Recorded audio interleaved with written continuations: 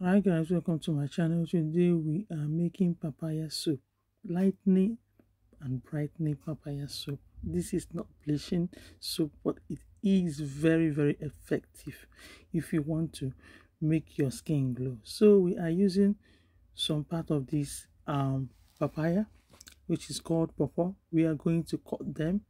I'm going to cut out the part that I want, because eventually I need very small pawpaw.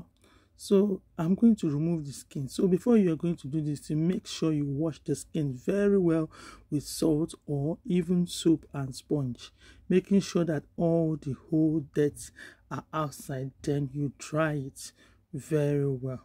So as I'm going to cut out a little bit and now take the rest and keep it by the side, and I'm going to munch that one later with my family.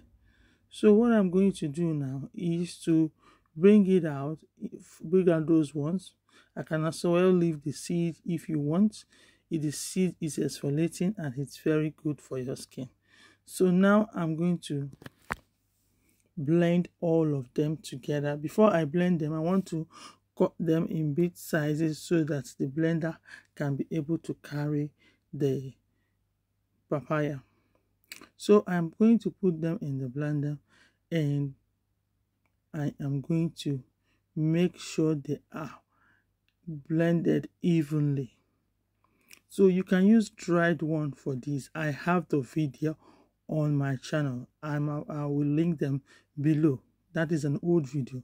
Now I need the melt and pour soaps. This is about 100 grams, and that papaya puree is about 20 grams.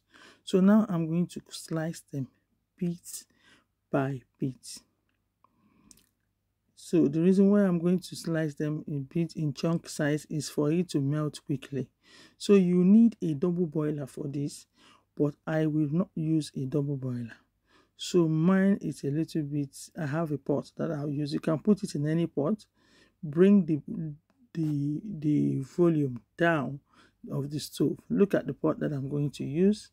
It's transparent glass cup, a plate, and not plate, it's a pot, it's a small pot. So I'm going to leave it in the pot to melt. Now it's already melted, and then I'm going to pour in the papaya.